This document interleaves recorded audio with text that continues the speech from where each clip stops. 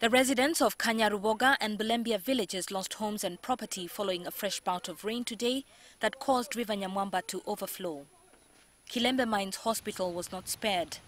Many of the residents have camped on Kilembe Road with nowhere to go.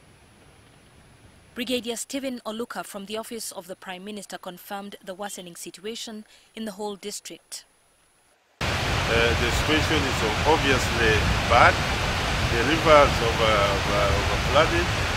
There's flooded the areas down there, including areas of Sandara and other villages. The fact that we have to see where people are. Are they habitable places?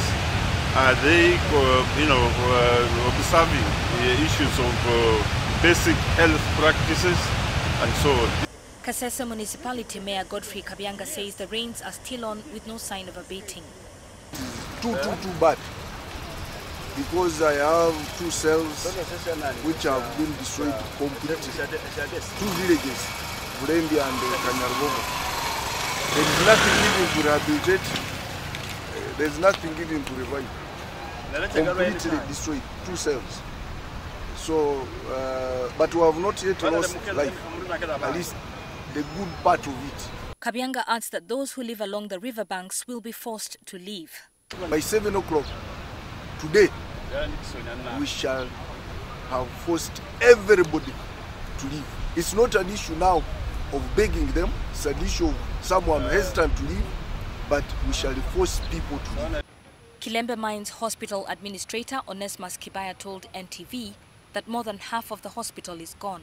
We had F&G wards, 6 rooms, all of them have gone. We had a standby generator which was running the international accredited laboratory. It has also gone.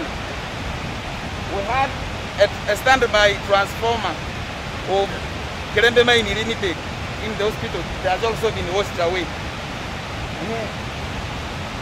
The archive, a house for records, it has also gone. You are seeing where the river is passing now. It is in the heart of the hospital. The hospital is no more. A new hydropower station, the Nyamasagani 2 project that was due to be commissioned soon, has been destroyed.